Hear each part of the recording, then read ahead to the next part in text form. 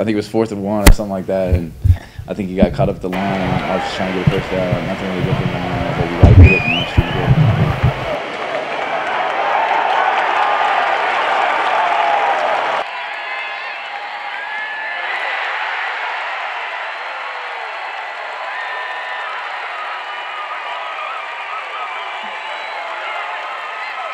Mr. Bowtie here. Keep banging home that YouTube subscribe button so that way you can stay up to date on all the local coverage not found elsewhere, and follow me on Twitter at Mr. Bowtie 1982. It's fast, it's free, and you'll make my mother proud. Thank you so much and enjoy the show.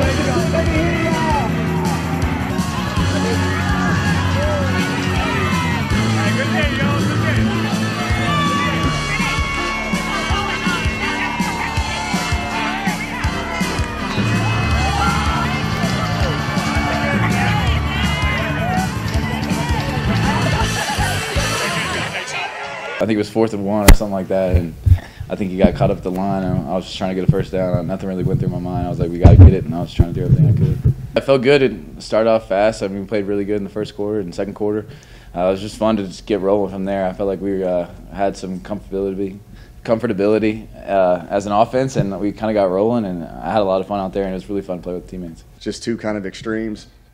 You know, you start off that first game, the first half, and it's like a shootout, and we're moving the ball decently. And then when you got in the second half, I don't think we could have even got a first down. Like, we were just struggling up front.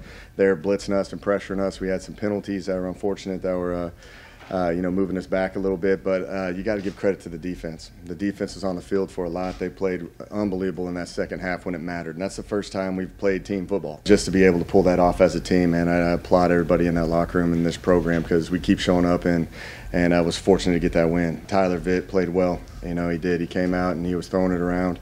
I know he probably wants some throws backs here and there, but, you know, just the competitive spirit of him, and those guys made plays for him too. You know, it was fun to watch. But, you know, I ended up giving him a game ball, and I gave Markavian Coleman Binky a game ball as well, because he showed up all over the field. But defensively, like in that second half, everybody had their moments. I saw DJ running around. Revels, you know, sitting out the first half, came in and did phenomenal in that second half and brought some juice that really led to our victory right there.